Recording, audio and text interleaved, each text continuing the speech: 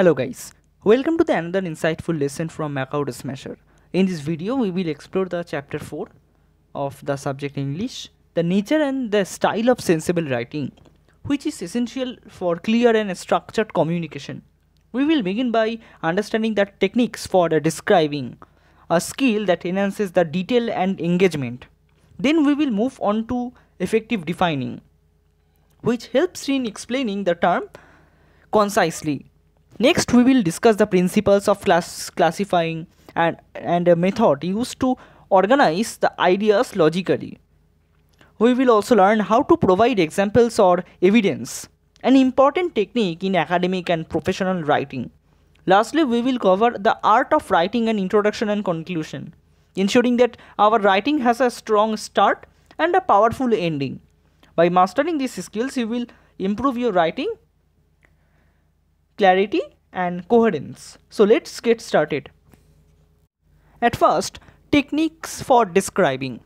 Description is a crucial writing technique that helps the readers to visualize an idea, object, or event. Effective description uses the sensory details, sight, sound, smell, taste, and touch to create a vivid image. For example, instead of saying the room was messy, a detailed description would be the floor was covered with a scattered book, crumbled papers, and half-empty coffee cups, filling the air with the scent of caffeine. Adjectives and adverbs enhance the description but should be used moderately to avoid the wordiness. Comparisons like the smiles and the metaphors make the descriptions more engaging. Her smile was as bright as the sun. Precise description makes the writing more immersive and effective for the reader. Effective defining. A definition explains the meaning of a term or concept in a clear and concise way.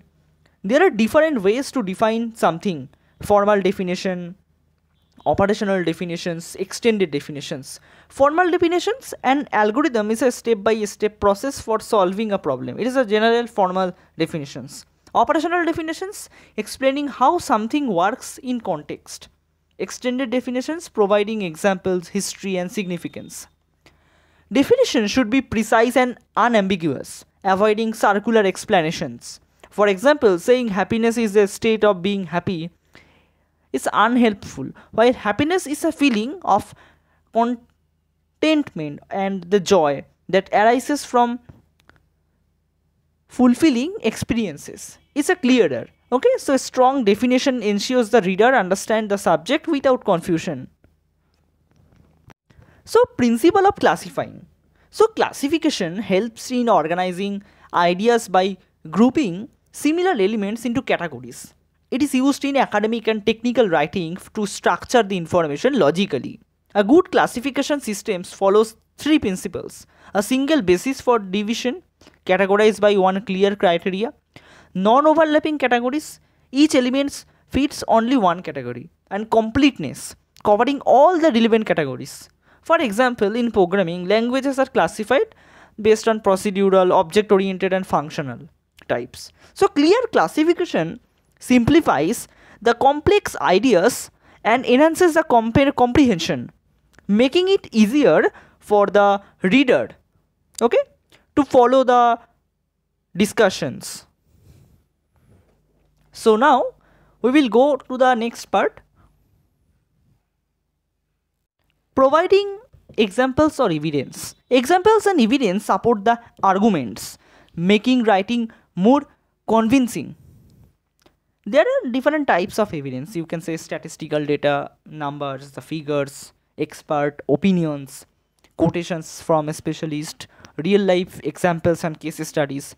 For instance, if discussing the importance of cybersecurity, a strong example could be in 2021, a major cyber attack on Colonial Pipeline disrupted the fuel supply across the US. So evidence should be relevant, credible, and clearly explained. Okay, to, you can say, strain the arguments. Okay, without evidence, statements may, you can say, seem like opinions rather than well-founded claims. Okay, so you should know the actual evidence for explaining something data. Okay, so the next part, writing an introduction and conclusion. An introduction sets the stage for the logic, or you can say, while a conclusion wraps up the discussion. A good introduction includes the three key elements: a hook, an engaging opening statement, a background information, and a thesis statement, the main point of the writing.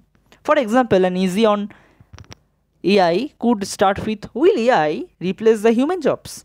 before introducing the key points. A conclusion should summarize the main ideas, restate the thesis in different words, and provide a final thought. Avoid adding new information in the conclusion. A strong introduction captures the interest, and a well-crafted conclusion leaves a lasting impression, you can say. So that concludes our lesson on nature and style of sensible writing. Today we covered the descriptive techniques and effective definitions, classification principles, and using evidence, and writing strong introductions and conclusions. So mastering these skills will make your writing more structured, logical, and persuasive. So in the next video we will focus on writing practices, including summarizing the note-taking techniques. If you found this lesson helpful, please like, share, and subscribe to Makaut Smasher. We will also solve the Makaut organizer questions in our video series in this subject, and keep practicing and let us know in the comments if you have any doubts. See you in the next lesson.